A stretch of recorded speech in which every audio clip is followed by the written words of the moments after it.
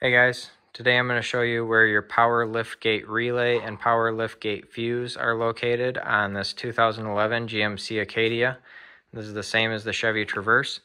If this video is helpful, can you smash that thumbs up button for me and leave a comment down below for the YouTube algorithm? Really helps out a lot. So the fuse for the liftgate is located under the hood.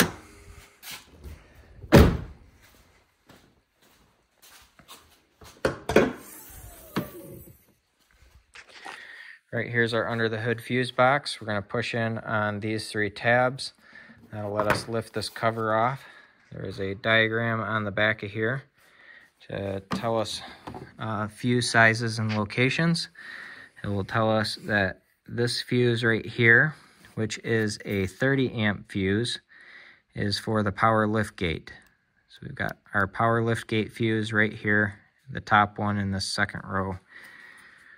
The relay is in here, and we're going to have to take the glove box out.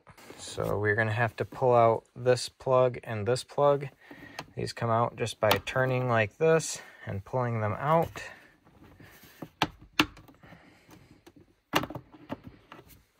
There we go. And the glove box will just be able to slide down like that. And then we have a relay bank back here. So the power liftgate relay is this first gray relay right here at the end of my finger. It's in the rear column, and it's the one farther or closest to the driver's side.